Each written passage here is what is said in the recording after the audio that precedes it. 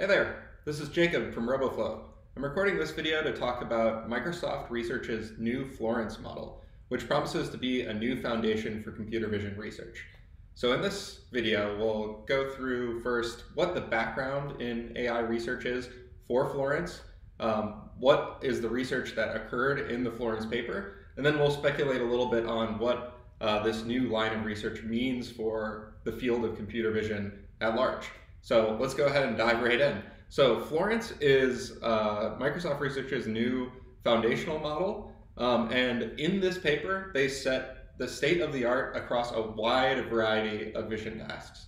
And this is kind of one of those papers where you see the field kind of take a leap forward across a wide variety of things. And then because that's happening in one dimension, across many dimensions, you think, well, if we kind of just keep building on this, then we can make sort of horizontal improvements across computer vision modeling. So when I talk about improvements here too, I want to be sure to emphasize that these are accuracy improvements. Papers like this one have nothing to do with speed improvements necessarily in training. They maybe did some clever training optimizations to get the model trained, but it's not about fast training and it's not about fast inference. It's about more performance and showing that new tasks are tractable. And especially from the sense of not having to fine tune a model. So we'll get a little bit more into what the difference between fine-tuning and just like a zero-shot prediction is, which is a really important part of this paper. So basically, the background for Florence is that computer vision has lacked a foundational model. So this is in the sense that a foundational model is one in which you can pre-train over a large corpus of data, and then you can kind of leverage off it and take that learning that you had from the original training and leverage it to new tasks. So computer vision did this a little bit with the ImageNet dataset and the COCO dataset, but those are both labeled supervised datasets, which means that they are, it's not really like unsupervised learning where you're just running something like a language model across the entire web, which is what has been happening in NLP. So NLP has had foundational models for a long time. This started off with Elmo and BERT, and especially BERT. BERT was kind of the real first, and is very analogous to Florence because BERT is the first transformer block. That's kind of been the architecture that's been sweeping throughout all of AI research recently. And so, yeah, so the NLP field had this, that this was working. There's things like this that were showing promise, but then Florence, or rather, computer vision didn't have one until earlier this year when OpenAI released CLIP. And I'm going to kind of make an analogy here that OpenAI CLIP was a little bit like BERT, but it was also a little bit like Word2Vec in that they didn't really take it that far into many tasks. They just kind of did it and said, now you have this base model that you can go out and try and do things. Whereas Florence actually goes through and does that rigorously. So we'll get more into what Florence does, but let's dive into what CLIP was first. So CLIP is a model that OpenAI released to connect the semantic similarity between text and images. And we even claimed here, Brad at RoboFlow claimed here that it was one of the most influential AI models of 2021. And that's because this was the first time that you could actually pre-train a computer vision model across a wide swath of data in an unsupervised fashion. And the wide swath here was 400 million image to caption pairs. So that's obviously still, light years smaller than kind of the huge web crawls that some of the big NLP models are doing, but it's getting there and it's scaling up, and you can see that with more data, you could do this in a bit bigger fashion. And so the way they trained it was by looking at, in the pre-training procedure, there was a loss function based on whether the algorithm can match which image belongs to which caption. And so you can kind of try to get some convergence that way by throwing it incorrect captions and incorrect images, so it can figure out how to match the two.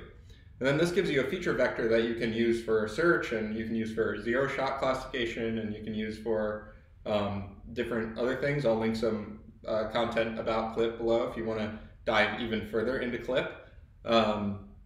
But so that's kind of more or less the summary on CLIP. Is that it's a general model. And I guess I should spend a little time here now talking about the difference between zero-shot prediction and fine-tuning. So zero-shot prediction is where you just come to the model and you just simply try to make your inference. So like with CLIP, you can just give it an image and you can give it an array of possible classifications for that image, and it can just do it right away. You don't have to do any training. You don't have to find a data set to train with. And then there's few-shot transfer, where you can take, there's a linear probe where you can just kind of use the features and then make a little linear classifier on top of those features. And that's kind of the next step up, and then classify from there. Or you can do a few-shot transfer where you just have like a small data set and you just show it maybe like 5 images and you let it backprop through the entire network, so back through the whole CLIP network. And so few-shot is kind of the next step up. And then you can do a full training, which is what we usually do. And obviously what we do at RoboFlow and what we help everybody do at RoboFlow, which is fine-tune models. And we'll see that is still the way to go. But new things are happening. So let's get into Florence.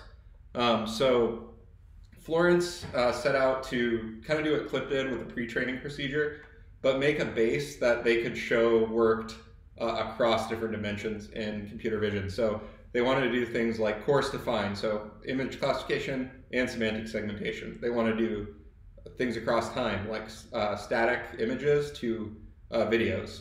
And then they want to do across modality. So like you could do RGB or RGB plus depth, and like no matter what you were adding, you're still getting something that's a little more transferable. And so in terms of what that means for classes, is they did zero-shot image classification with that linear probe like I was talking to you about, and then fine-tuning.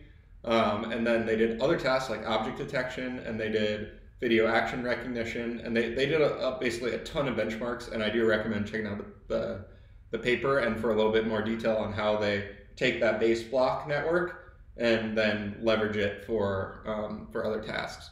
So in the pre-training procedure, it was pretty similar to CLIP in that it's lining up text and image captions, but the loss function is a little bit different, and there's definitely some nuances in the paper in there if you want to check out a little bit more about that. But if you're going to try to replicate it yourself, you're probably going to have a hard time because it took 10 days across 512 NVIDIA A100 GPUs. And they also had a ton of memory. So that, that's going to be extensive if you want to retrain it. Oh, and it's not open source, but we'll get into that spoiler too.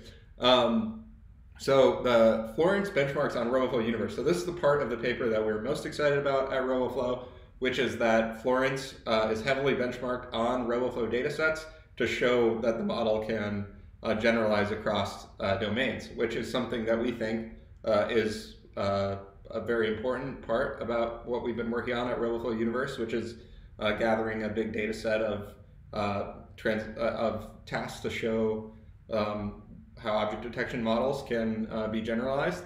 And the cool thing is they did this without collaborating with us, but I'm really excited to be writing about it. So you can see here they're taking their model and they're trying to see how well it goes across a different array of tasks, like identifying potholes in a road, looking at parking lot spaces, and maybe looking at pistols, or this is a blood cell detection data set. So just kind of how general can it be? And then they do zero shot and they do fine tuning.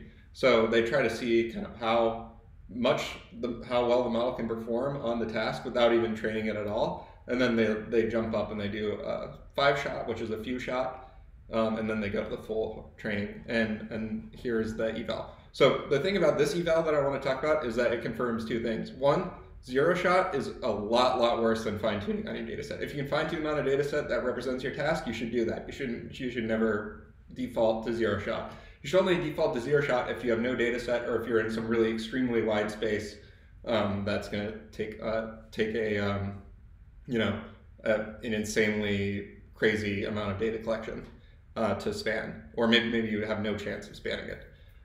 So that's thing number 1. And then thing number 2 is that these general models do not do as well on domain-specific tasks that aren't maybe as well represented in their data set. Like the concept of a missing parking space in the parking lot data set is probably kind of a tough one for the model to be able to grasp. So it struggles on it. So the more obscure your data set is, like if you imagine like machine parts, you're going to totally need to train and fine tune the model into that space because it's not going to have exposure to it. Yeah, so moving on. Is Florence open source? It is not right now, so I recommend checking out Clip if you want to get started with a model like this, and I'll drop some links below, and we'll see what happens. But the thing about this paper is that it is going to happen, whether it's Microsoft releases this or OpenAI does something similar, there will be a Florence-esque model to follow that's open source that we'll all be using. So stay tuned for that video too. And you can always subscribe for stuff like that because I'm going to keep talking about this stuff. And yeah, so I guess some parting thoughts. Will this have an impact in industry? So another dimension of this kind of model is no, it will not for real-time inference situations. That is still probably going to be dominated by small little like YOLO models that are optimized for edge inference. And that's because that's what those researchers are focusing on. These researchers are focusing on maximizing performance, and they're never going to help us whittle it down to us, probably not into an edge scenario. For non-real-time inference though, yes, like if you can use your inference on a cloud server and you want to get the best performance possible, these are going to be the best place to look.